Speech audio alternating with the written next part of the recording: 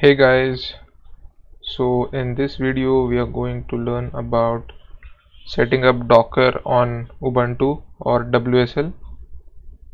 So in my case I'll be showing it on WSL that has been installed on Windows.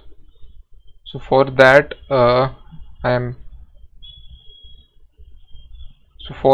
we'll need Ubuntu setup on the Windows. In my case I have installed Ubuntu 22 from the Microsoft store. So you can search it and then install this from the Microsoft store. Then the next part is this website, that is the Docker engine website. So here we'll directly move on to the method of using the apt repository. So on this website we'll directly move to the setting up from the apt repository.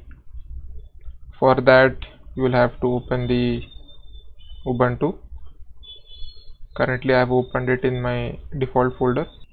Then you will have to start pasting these commands on the Ubuntu.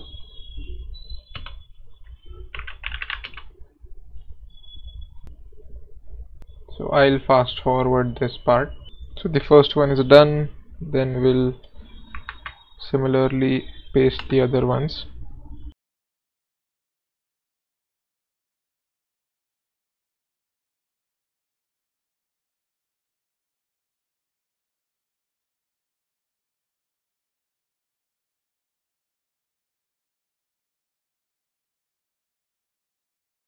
And then we'll set up the Docker packages by using this command.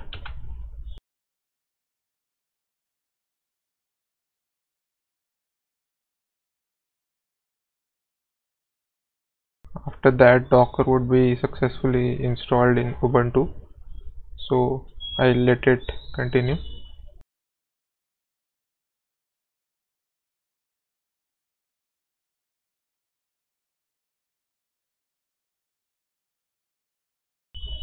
And I think Docker is successfully installed, so we'll check by using the hello world. That is, it will pull the hello world from the Docker database. Yeah, here we can see the Docker is running.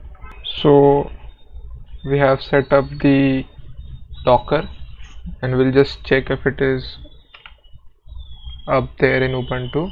Yeah, here we can see the Docker is set up.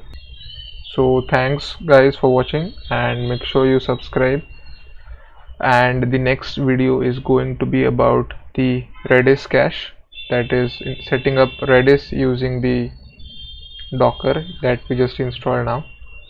So that we'll able to set up the Redis cache DB inside the Docker, and then we'll able to see that using the Redis Insight.